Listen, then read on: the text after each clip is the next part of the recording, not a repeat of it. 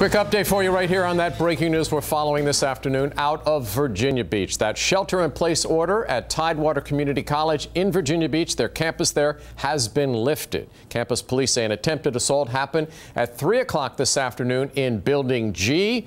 We're told a man pulled out a gun and tried to assault a TCC instructor. Campus police are warning students and staff to stay aware of their surroundings, but they think the suspect has left the campus, so Virginia Beach police have taken over. Right now, our Chanu Her is on the way to the scene. He'll be looking for the latest information from the scene and look for a live report from Chanu later in our show. Stay tuned for that.